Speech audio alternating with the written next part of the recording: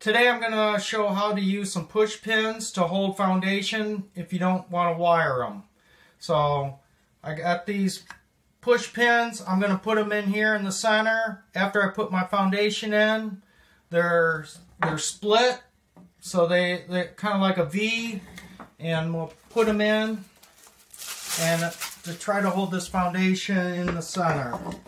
So I'm going to put my foundation in. I usually like starting with the bottom groove first. If I can get it to go, there we go. Put the top in. Put my starter strip in. Hold it in place. I use 5/8 inch brad nails. That way they don't come through the top of my frame.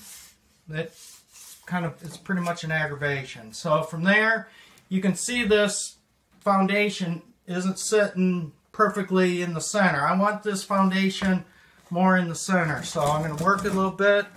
I'm going to take my push pin, put it through the hole, line it up with the foundation, and one side of the tab and the other side's on the other side of the foundation. I'm going to put two in this one and kind of hold it together.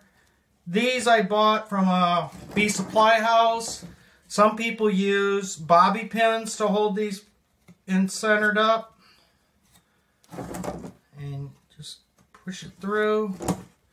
And that gets my foundation in the center of the frame and holds it there till the bees can draw it out with wax foundation.